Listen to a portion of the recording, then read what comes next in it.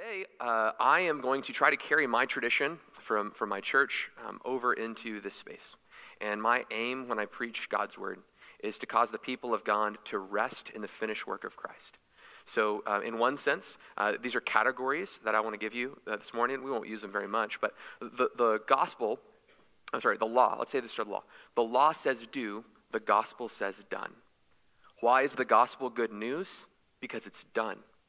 Right? Now, the law gives us instruction on how to worship God. However, the law only condemns us before God because we are unable to perfectly fulfill the law. So the law tells me, any law, any command, it's not just Moses, right? Any command in Scripture, love your wife like Christ loved the church. Now, I try to love my wife like Christ loved the church because that's how I worship God rightly, right? So I'm aiming for that. Nevertheless, I don't know that I have ever loved my wife with the fiery intensity that Jesus loves his church. But I'm trying, and I'm growing, and I'm aiming, and I'm pressing, because that shows me how to worship God rightly. So, in one sense, the law is going to give us instruction on how to live our lives, but the gospel is going to tell us that it has been accomplished for us. There's no condemnation. That message of law and gospel is married to the gifts of the Spirit. Many of us believe that we actually have to do good works to earn justification. And as Protestants, we say, no.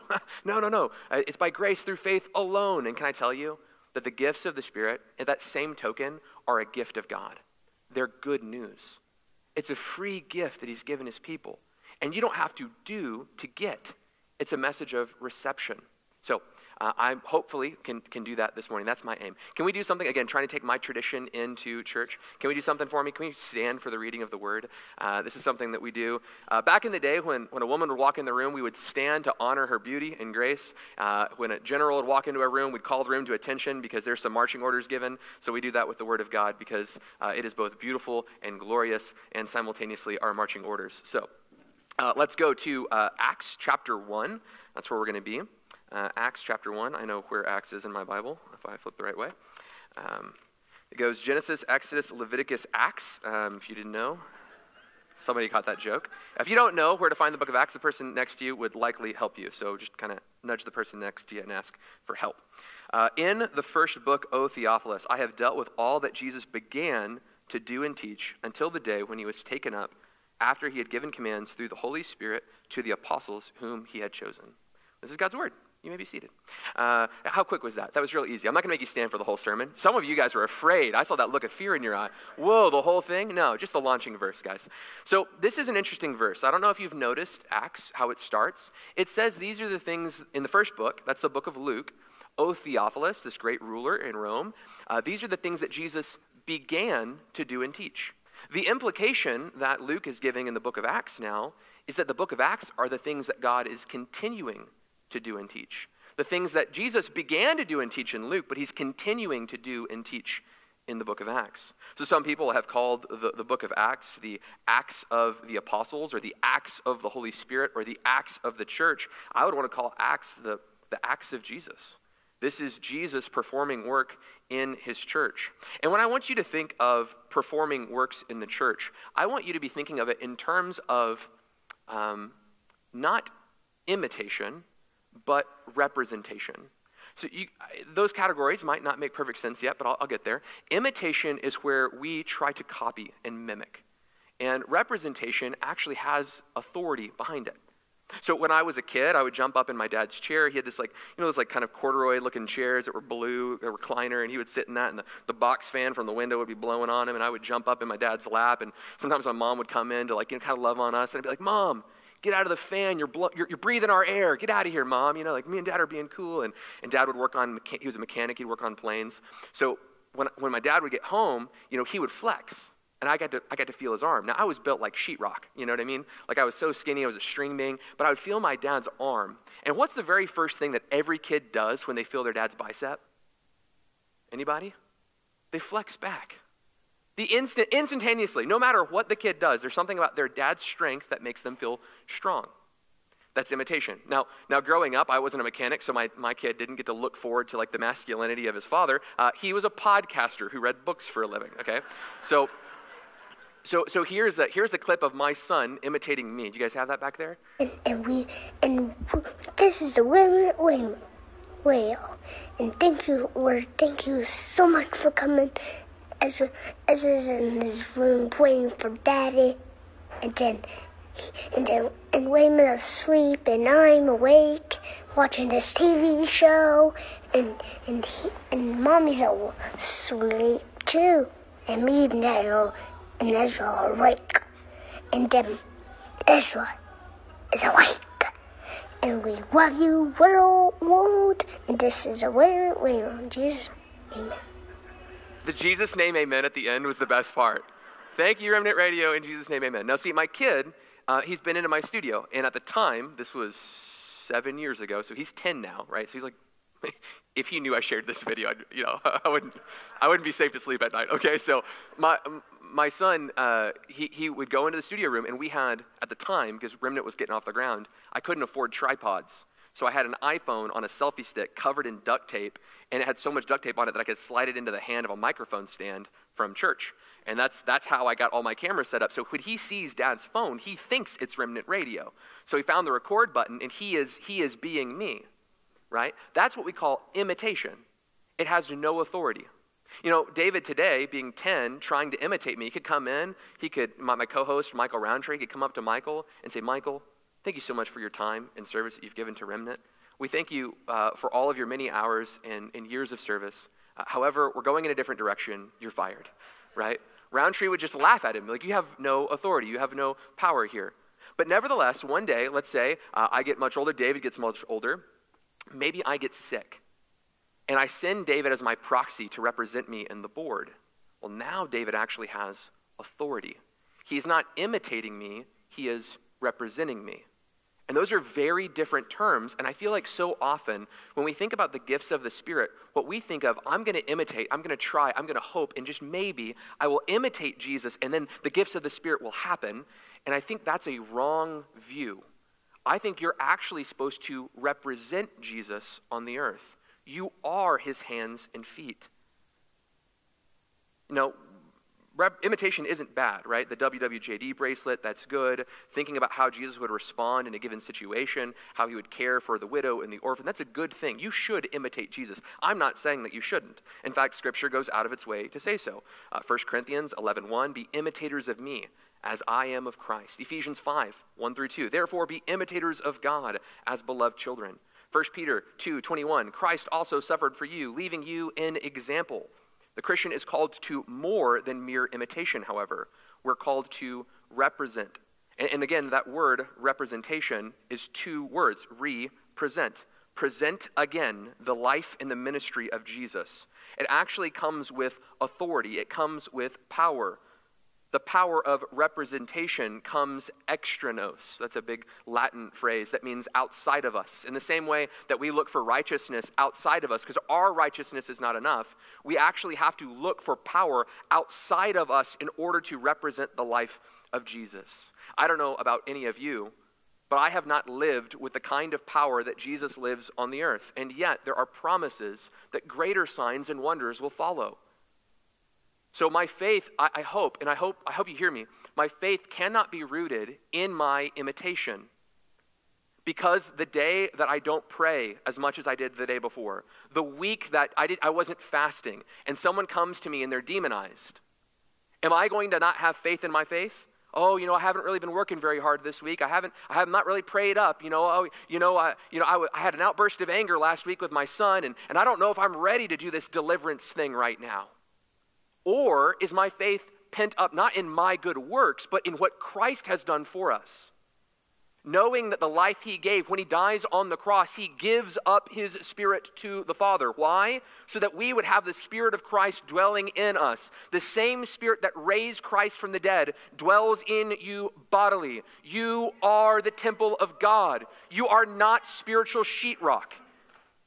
Right? If you walk around thinking, you'll have an imposter syndrome. What was a word that we heard this morning? An imposter syndrome where you think, oh, if people just knew how I lived, they wouldn't believe that God could come and use through me. Martin Luther has a great phrase. When I look at my life, I don't know how I could be saved. But when I look at his, I don't know how I could be damned. And in the same token, I want you to think, well, when I look at my life, there is no way I can believe for a moment that God would use me to prophesy, to speak in tongues, to heal the sick, to cast out devils, right? Those are the big ones. We like talking about the Pentecostal church, cast out devils, right? Those are the big ones. And I can't imagine God using me for those things. When you look at your life, that is going to be the case. But if you keep your eyes fixed on him, there's no way that you can imagine he wouldn't. Because that is how good the gospel is. The gospel is so good that he doesn't just, it's not a great mission. Hey guys, good luck, I'm out. He didn't spin the world into the universe, in the universe into existence and then just kind of walk away after the resurrection. It's not a great mission, it's a great co-mission. It's a co-operation. It's him holding your hand and doing the work with you. Man, I've got so many stories I could tell. Anyway, I'm going to stick to the notes because I got a shot clock, so let's keep going. Okay. There's such a substantive difference. This is the way that I want you to think. You'll always have bad days where you try to imitate Jesus. There will be days where you won't be able to follow through to the same ability, but I want you to have faith, again, in what Jesus has done and not what you have done. In the same way, imitation is a process, representation is an objective reality. In the same way that we have sanctification and justification, right? Sanctification is where my life is being transformed to look more and more like Jesus. Justification is an objective reality that says this is who you are in God's sight. It's forensic, it's finished, it's accomplished. Imitation, you and I are going to continue to do that, and we're going to ebb and flow. That's going to be like sanctification. But representation, I mean, think about the apostles. You have Peter, who 40 days prior denied the Messiah to a little girl over a fire. And days later, what's he doing? He's backing a bow showing and preaching the gospel. Not because he's good, but because Christ is good.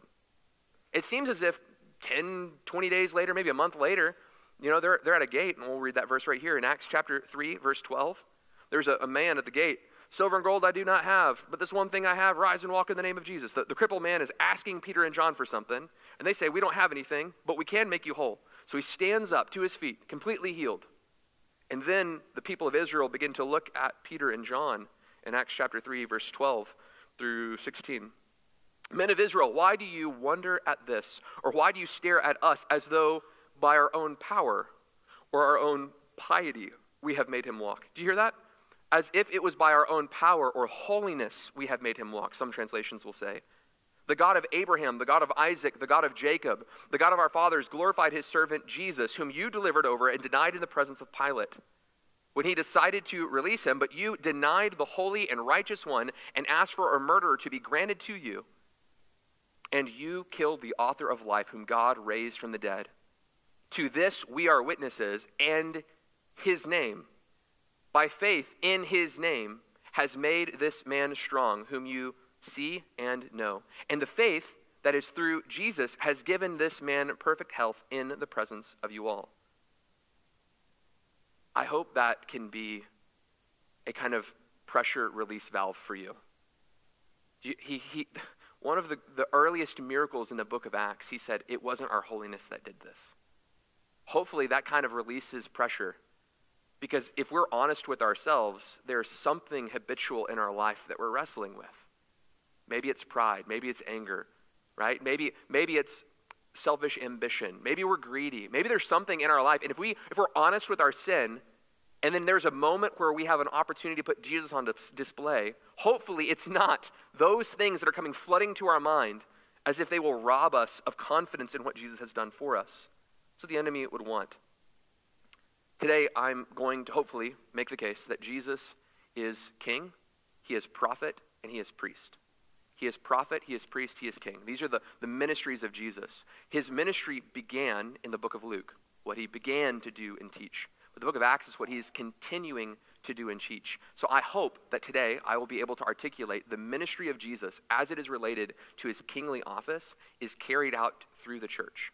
His ministry as a priest is still carried out through the church. His ministry of a prophet is still being carried out through the church. And we're going to look to the scriptures, not a personal experience, but we're going to look to the Bible and how the ministry of Jesus as a king pushed out darkness and conquered dark territory, proclaiming the gospel of the kingdom.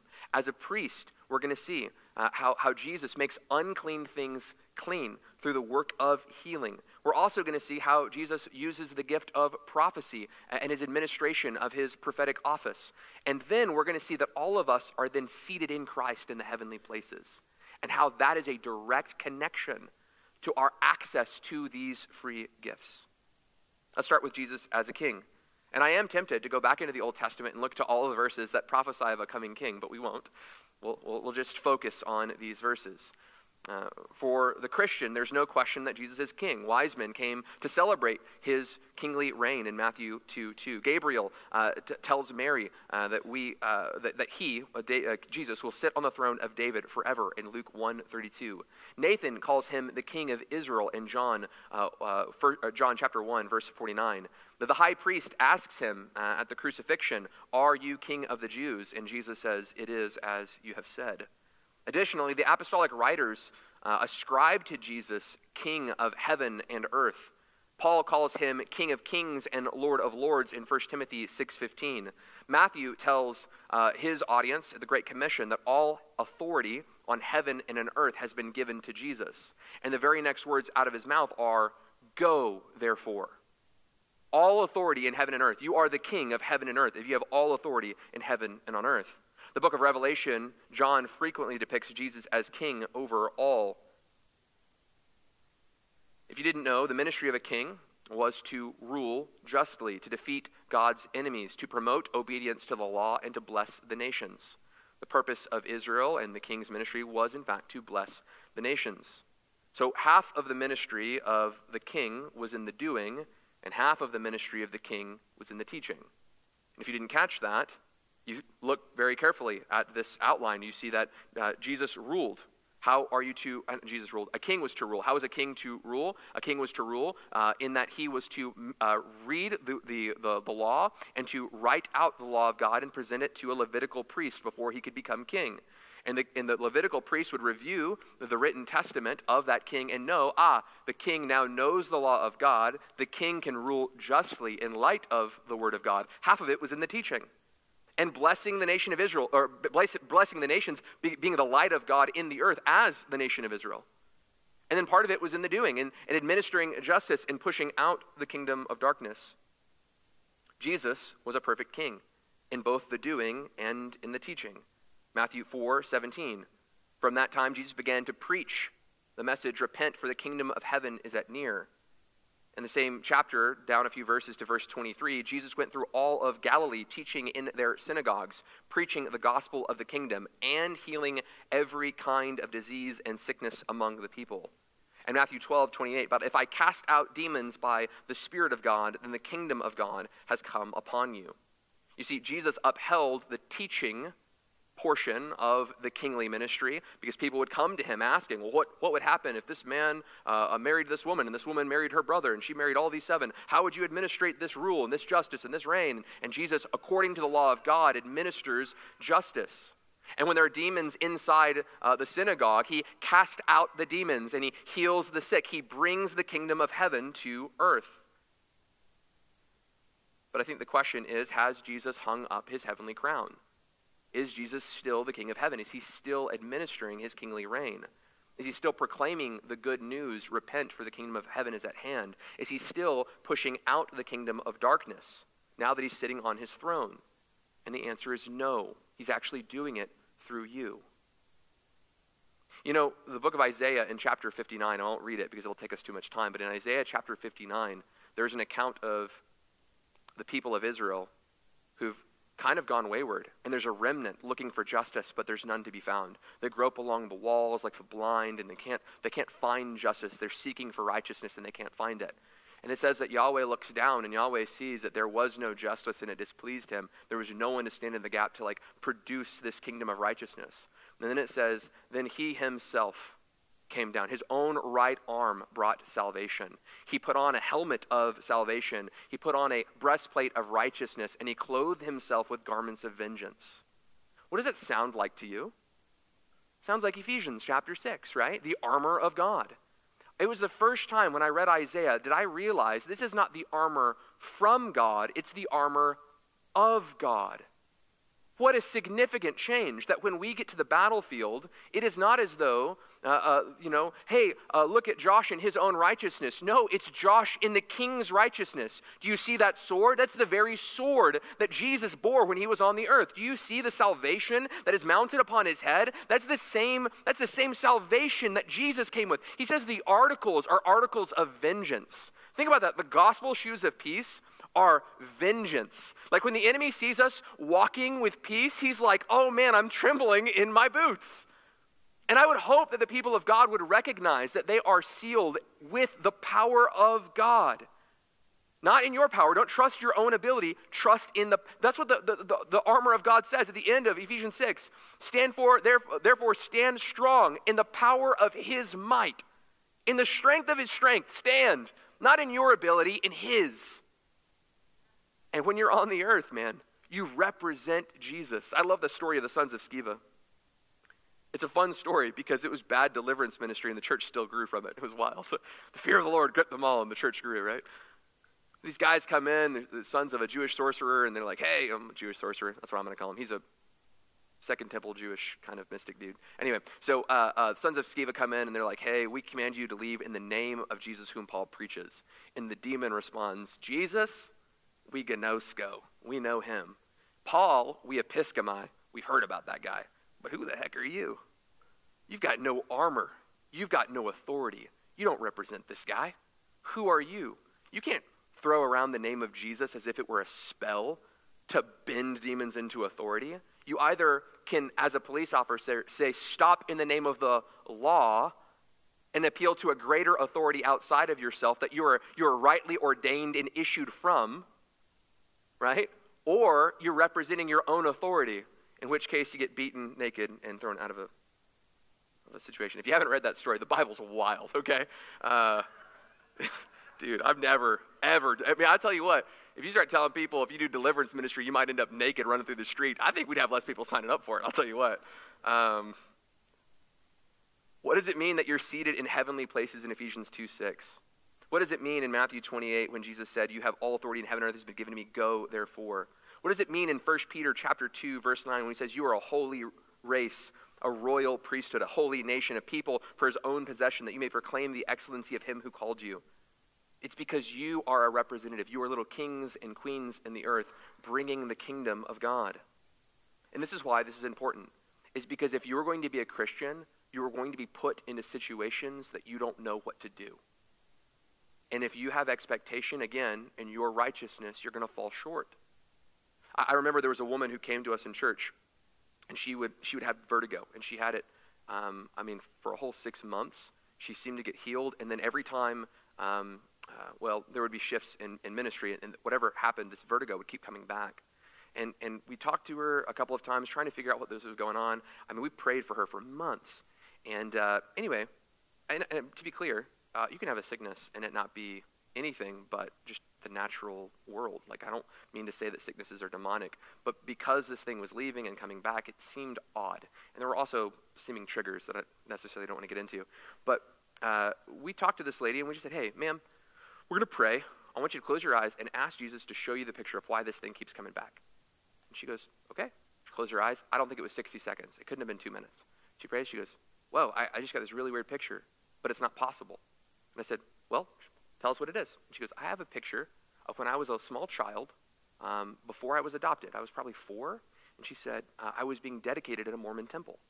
I had a white garb on and I was being baptized. And I go, okay, that'll do it.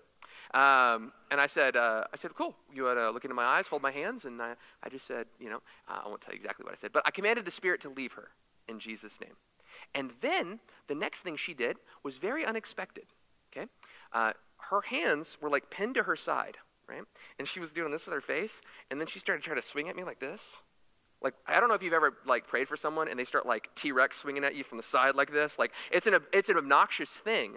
I didn't know what to do with that. I've never cast out a demon that was, this woman was cursed because of some kind of Mormon ritual. I didn't know how to deal with that situation.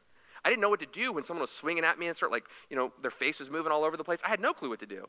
But can I tell you, I knew someone who had the power over life and death. I have someone who at the power of his name, all demons have to submit and flee and run. And even though I didn't know what to do in this situation, my confidence wasn't in even my reasoning or my rationality or how to handle it, but my faith and confidence was in the man who came to set the captives free, to set at liberty those who are oppressed, to proclaim the favorable year of the Lord. I came into this situation never having done anything with deliverance ministry with Mormons in my life, never having seen this manifestation. And if you're going to proclaim the gospel, if you're going to tell people to repent and believe, you're going to come upon people who are going to say things like, yeah, but I was assaulted as a child. They're going to say things that you're not going to expect, like, oh yeah, my dad was a pastor and he cheated on my mom. And you're going to hear things like, oh, the church hurt me because when I started wrestling through my sexuality, you know what happened? They blacklisted me and kicked me out of the church. You're going to wrestle with hard situations, and what you need to do is have faith that the same Jesus who set you free can set them free. The same Jesus that has the power over the demonic in the New Testament is still in you today. So if you are going to be on the earth doing the ministry of Jesus, whether it's through the doing, like telling demons to leave, or the preaching, either one of them, your faith better rest in him and not in you. Next, we see that Jesus is a priest. The ministry of the priesthood is done through intercession, offering up sacrifices, purification, making unclean things clean, and teaching the law. We see Jesus doing this throughout his ministry, making intercession in Hebrews 7:25, offering up sacrifices, Hebrews 10:12, purification for sins, Hebrews 9:14, and teaching the law. We've already gone into this, but we see that Jesus, even on the Mount, when he's doing the Sermon on the Mount, he teaches through the law, and you can very quickly miss what is being said. You could be reading, oh, Jesus is coming with this brand new teaching that no one's ever heard before, but that is not what he's doing on the Sermon on the Mount. Jesus is saying, you have heard it said this, but I'm telling you this. You've read the Bible like this, but this is what the Bible's always meant. At the end of the Sermon of the Mount, we know this because they say he does not teach as the scribes, those who copy the law.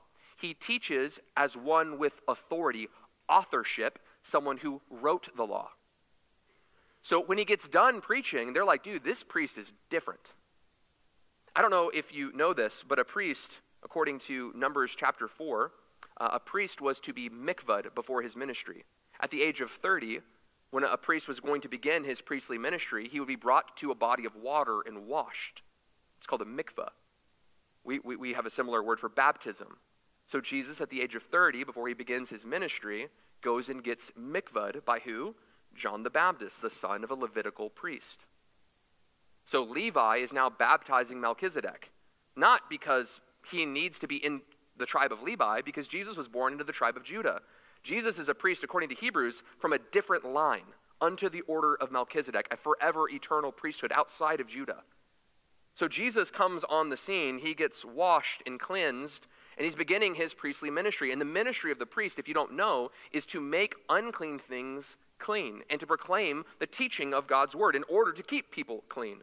So Jesus in John chapter 15 verse 3, you are already clean because of the words that I have spoken to you. The word katheiros, he means you've already been pruned off. I've washed you through the teaching of the word of God, as we see in the book of Ephesians. So Jesus comes and he's proclaiming the word of God, washing people and making them clean, but he also performs miracles, making unclean people clean. There's a woman with the issue of blood in Matthew chapter 9, 20 through 22. And behold, a woman who had suffered from a discharge of blood for 12 years came behind him and touched the fringe of his garment. For she said to herself, if I only touch his garment, I will be made well. Jesus turned and seeing her said, take heart, daughter, your faith has made you well. And instantly the woman was made well. So here, this woman would have been ceremonially unclean. She would not have been allowed to touch Jesus. And the ministry of Jesus is so much better than Levi, because when Levi would touch something that is unclean, he would become unclean. The priesthood, by touching something unclean, would themselves become unclean. But the ministry of Jesus has such a cleanliness and such a purity and such a holiness that when the unclean people would merely touch Jesus, the unclean people would be made clean. We see this also with the leper in Mark chapter 1, 40 through 42. And a leper came to him imploring, and kneeling said to him, if you will, you can make me clean. Catch this. Moved with pity. Your translation might say compassion. It means to feel what other people feel. So moved with pity, he stretched out his hand and touched him, He touched him before he said anything. This man might have not been touched in like 20 years. I mean, think about it. He was in a leper camp all to himself. He had to, before a person in Israel could even get near him, he had to yell, unclean, unclean, as in order not to contaminate the rest of the people. I mean, if this man had an issue, I don't know what it's like. I don't know if you know what it's like to have a disability that you carry. It's heavy. Day in and day out, here this leper would have been considered a second-class citizen. And if you are carrying something, you are in the image of God, whether you are healed or not. And this is what we see from Jesus. You're beautiful and holy and meaningful, and he loves you, and the people of God should love you. Whether you're healed or not, you're not a notch in our belt theologically. Hey, look, we healed a person, woohoo.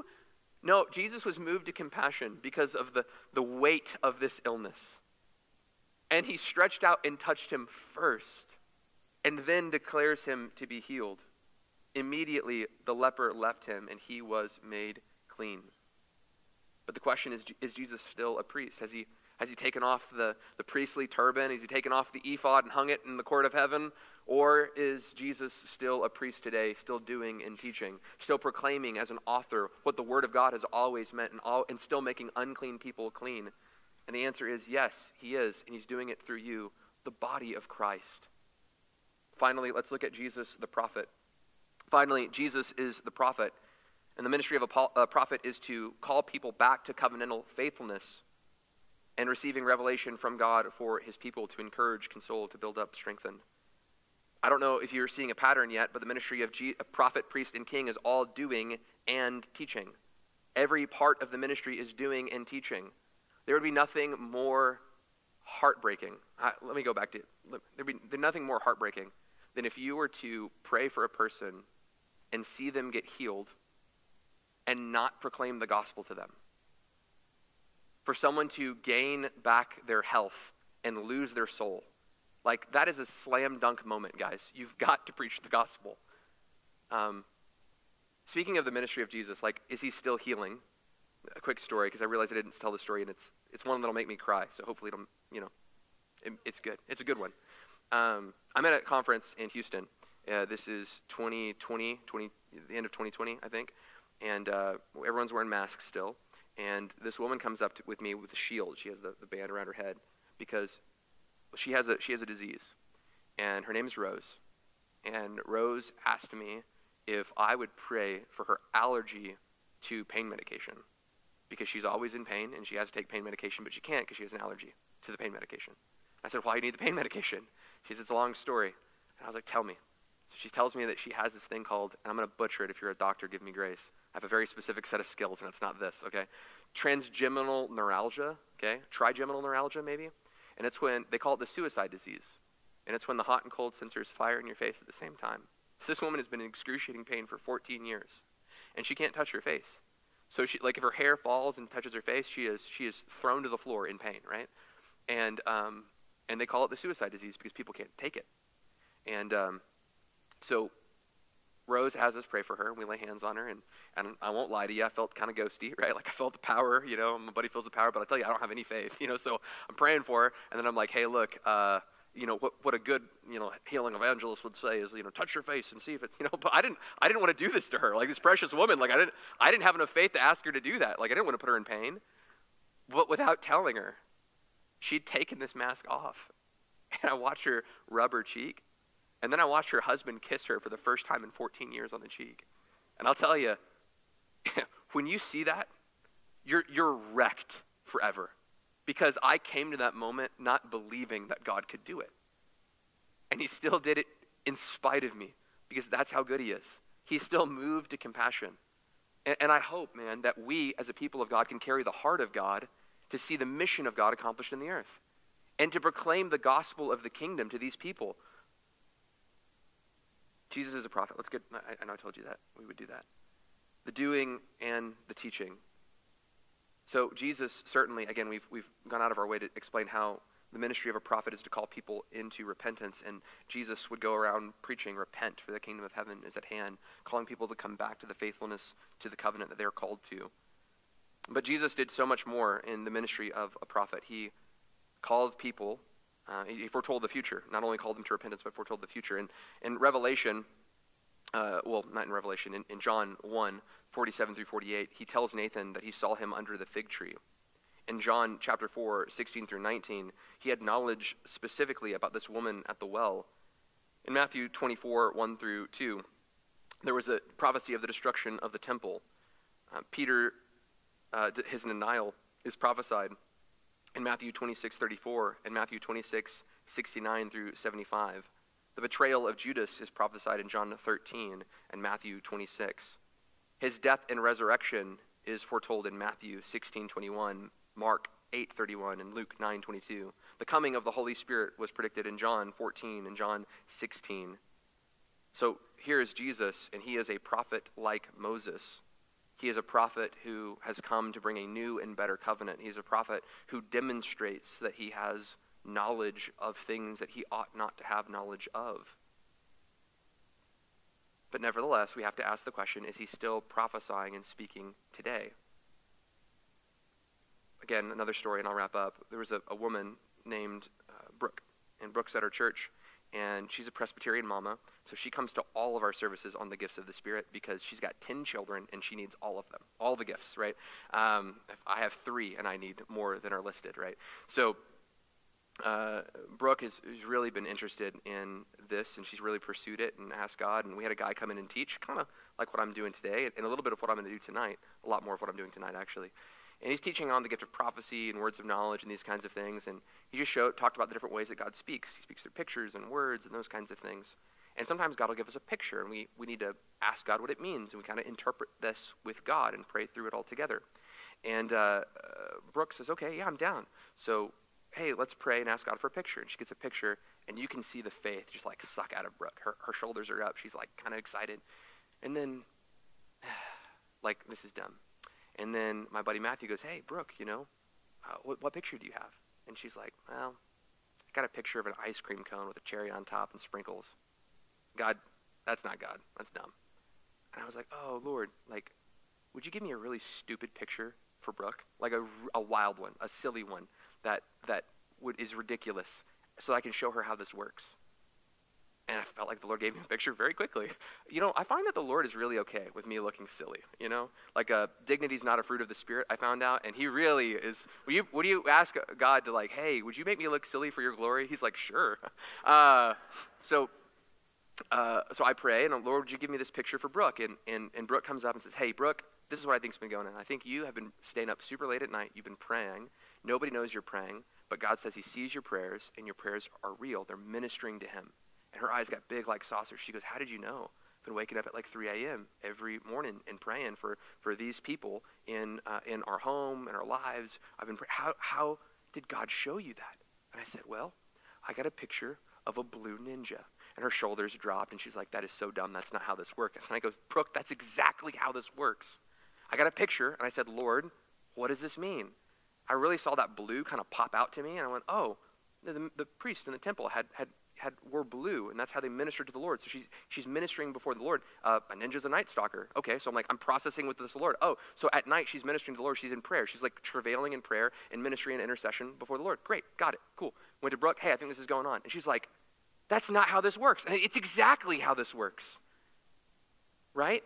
The ministry of Jesus with Rose, the ministry of Jesus with that young lady who had been demonized by whatever happened with this kind of Mormon dedication ceremony. This woman here who is experiencing prophetic ministry, I didn't know that God was going to heal Rose. I didn't know that God was going to deliver that woman, and I didn't know if God would speak to me. I didn't know if that prophetic word was a prophetic word until I shared it, and I had to weigh it and test it. I don't know these things, but I do know the one who's the source of these things. And I think so many Christians are waiting to be mobilized. They're waiting to proclaim the gospel of the kingdom. They're waiting to demonstrate because they think there needs to be a supernatural moment with a scroll and an angel and an open heaven. They're waiting to fall on the floor and shake or something like weird. I don't know, charismatics do weird things. It's like they're waiting for something like tremendous, and then they'll know, now's the time for me to go into the earth and proclaim the gospel. And I'll tell you, you know what? Something has already happened to you that is so grand and is so mighty and is so majestic and powerful and impossible. It's a miracle. It's called the cross. The cross happened to you. I don't know if you know this, but you died 2,000 years ago, and you were raised from the dead 2,000 years ago. When were you saved? 2,000 years ago, when you were made alive. That encounter that you're looking for to be sent out into the earth has already happened. Jesus. You've been invited into a new and better covenant. You're sealed with the power of the Spirit. You are his hands and feet in the earth. You're not a skin tag. You're the body, the hands and the feet of Jesus in the earth. That's for Pastor. In conclusion, Acts chapter 1, 1 through 2, in the first book, O Theophilus, I have dealt with all that Jesus began to do and teach, until the day when he was taken up, after he had given commands through the Holy Spirit to the apostles whom he had chosen. So these are all the things that Jesus began to do and teach, but he's still doing and teaching. How? Final verse here, Ephesians 4, 7 through 13. Grace was given to each one according to the measure of Christ's gift. Therefore, when it says he ascended and led a host of captive, he gave gifts to men. In saying he ascended, what does it mean? That he also who descended into the lower regions of the earth is he who ascended on high. He who descended was the one who ascended far above all the heavens, that he might fill all things. Sorry, I memorized NASB, and reading ESV is hard. And he gave apostles and prophets and evangelists and shepherds and teachers to equip the saints for the work of the ministry, for the building up of the body of Christ, until we attain to the unity of faith and the knowledge of the Son of God, to mature manhood, to the measure of the stature of the fullness of Christ. So I don't know if you saw that, but the giving of the spiritual gifts is directly connected to his descending into the lower regions and his ascending and sitting on a throne. So there's a connection between Jesus sitting on the throne and the spiritual gifts that we have access to. It's a free gift of God. You see, by being seated in heavenly places, Jesus is able to minister through the church. When Mary comes to Jesus, do you remember when she's like, hey, she's clinging to him in the garden after his resurrection? He's like, hey, Mary, don't cling to me. It's actually better that I go, because when I leave, I can be closer than I've ever been before to all of you. And there's something about the resurrection and the ascension of Christ that roots us into this spiritual reality. Let's pray. Father.